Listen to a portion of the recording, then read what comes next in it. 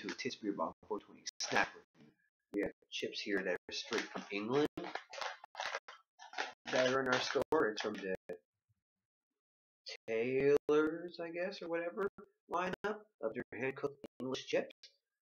There could be more flavors that they possibly had before on the shelves, but at the time of purchasing this, there was that sea salt and like apple cider one, unless it just says and cider.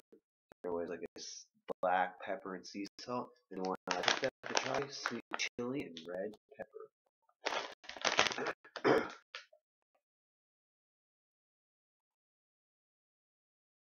There, see, that's their name there, and that's the Court Farm name that they're from.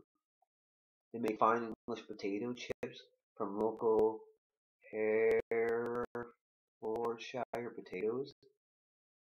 They cook them by hand in small batches. They leave the jackets on.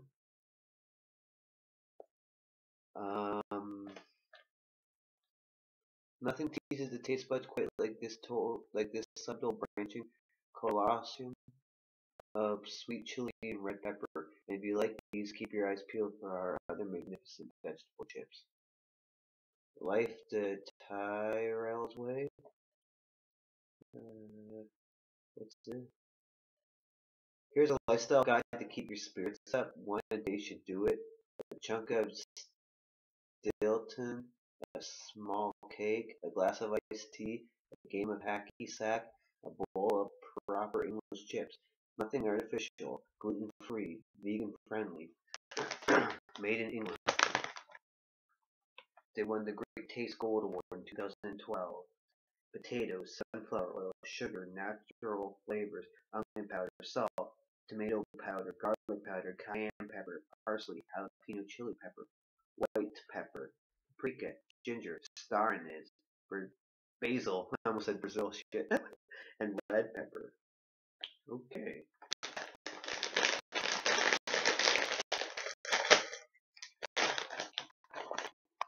Whoa, I can already detect the smell. Chili smell and a pepper smell and something weird. They smell a little weird, but they smell like nice pepper smell and a strong chili smell.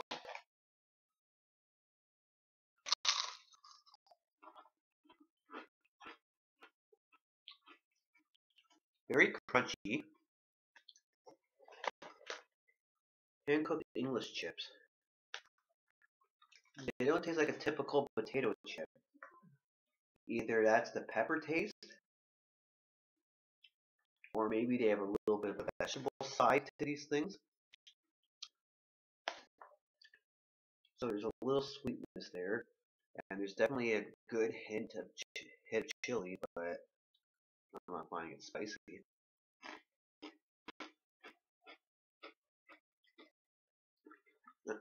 Ooh.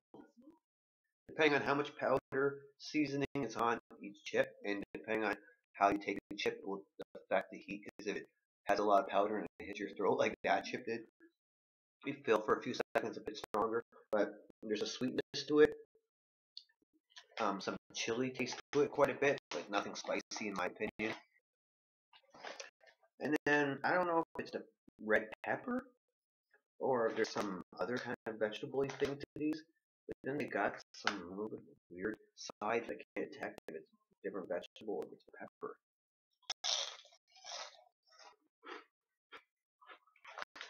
But they're very crunchy. Couldn't do this flavor all the time, or couldn't probably do a bigger bag than this because that little weirdness at the end and a little bit of sweetness to it would eventually be too much.